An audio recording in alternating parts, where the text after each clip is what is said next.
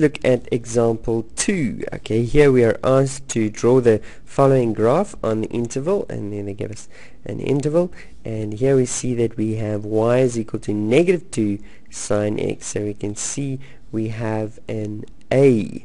Okay, so we'll follow our steps. The first step being find the center.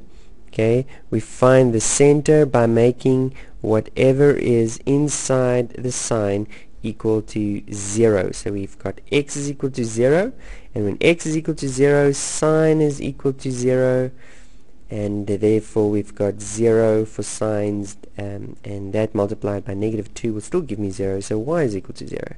Okay, so my center is the coordinate 0, 0. That's going to be my center. From the center line, that's where I'm going to start to draw my graph, and it's either going to go in that direction, okay, in these two directions, or in those directions. Okay, and that's going to be determined by the a value in front. Here we see the n value is negative, so far you can note that it's going to be these two.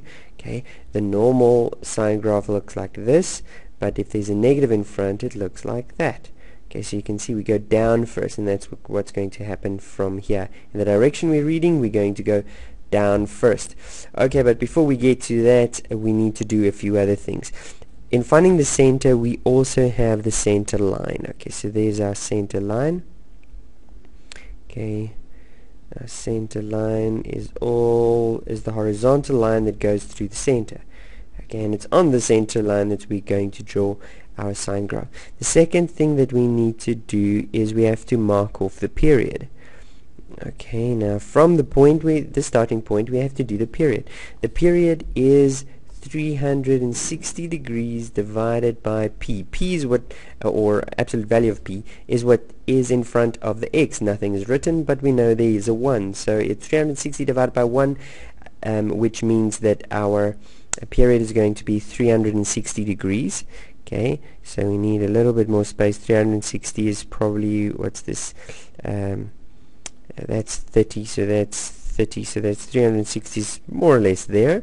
Okay, and the reason why we need the period is because we also have to divide the period into 4. So take the period, divide it into 4 pieces. There is half. Okay, now when my graph does its course, it has to go up and then come back to this point. Okay, then go down and come back to that point. That's the idea. That's if I divide it in half. When I divide it in quarters, that means halving the half. There's a quarter. Okay, this is the point where it's going to reach either its maximum or its minimum. Okay, so there it reaches either its maximum or its minimum. Okay, in the third point, we have to mark off the amplitude. Okay, the amplitude, or draw in the boundaries.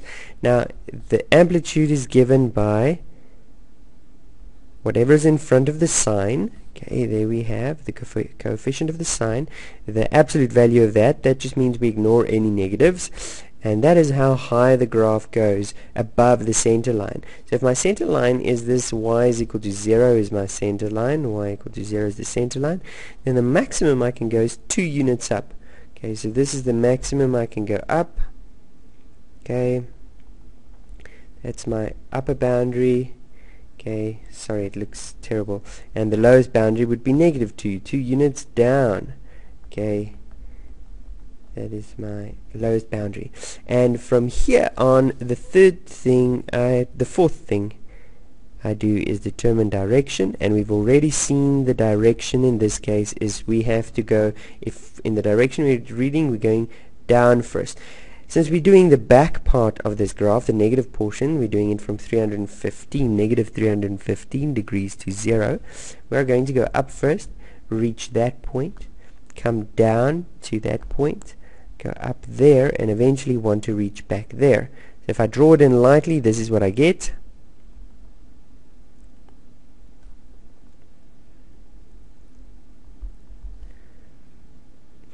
And if I were to draw that in a darker color, okay, just follow that line all the way through there up to my maximum and down there. There we go. From this point to that point, those points are actually not included according to this, not included, and up to 315, that's there, not included. Cool. Now they might ask me what is the amplitude. Okay, what is the amplitude? And if they do ask me what is the amplitude, it's actually asking me how high does it go above the center line. In this case it is 2. The amplitude is 2. They might also ask me what is the period. What is the period? If they ask me what is the period, they mean how long does it take, or what is the distance to cover one full cycle. And there we see we would have made a full cycle once we get to negative 360.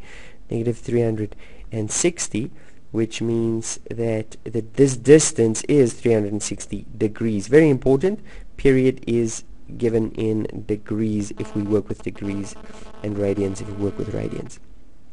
And that's it for now.